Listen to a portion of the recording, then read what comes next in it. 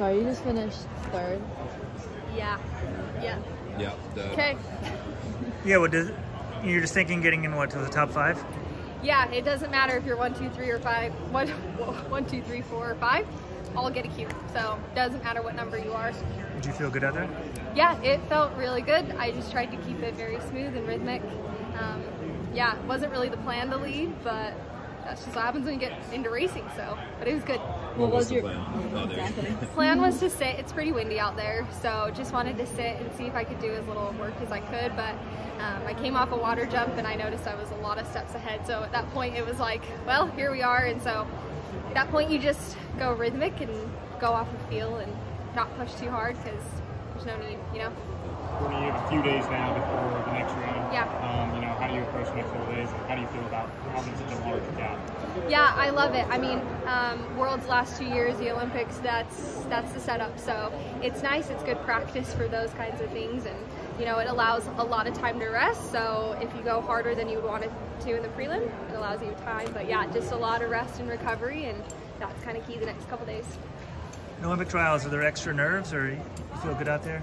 Yeah, I mean, there's always nerves. This opportunity comes once in 4 years. And, you know, last time I was the first person out from the team and, you know, watching your dream run away from you in the last 200 meters, that can leave a feeling in you. But yeah, it's a big thing and it's a big deal and there's nerves, but it's fun. It's exciting. This is something that I get to do and I love it.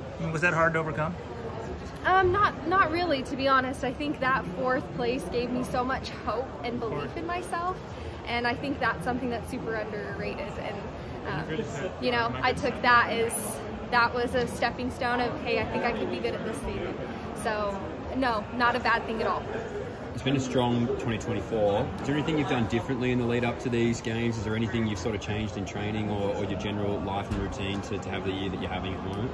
Yeah, this past year has been probably the most life-changing for me, to be honest. Personally, there's a lot of barriers that I had to overcome off the track to be able to be on the barriers on the track. But yeah, a lot of strength, you know, indoor we focused on the 5K, ran a good 5K, so a lot of that, but a lot of instilling in belief and just being grateful for the people that carried me to this line, you know. How much did that indoor 5K at BU just kind of help the rest of your season?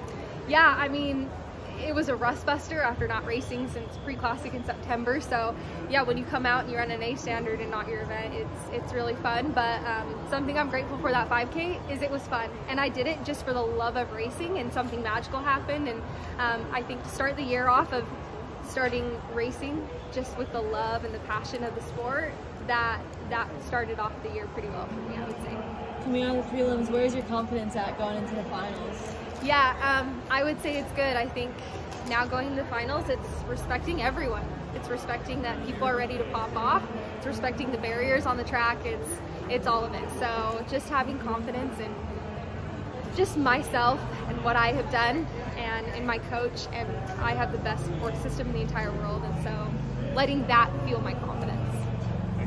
Yeah. So you said it's been your most life-changing year. Is there anything Yeah. you're comfortable with sharing that was particularly life-changing? Yeah, not a lot, to be honest. There's a lot of personal things going on, but yeah, a lot of life changes. But like I said, I have the best support system I could have ever had, and that is just, there's beauty in that, and that was something that I got on the line, and I was like, I need to do it for the people that love me and support me, and so that's been awesome.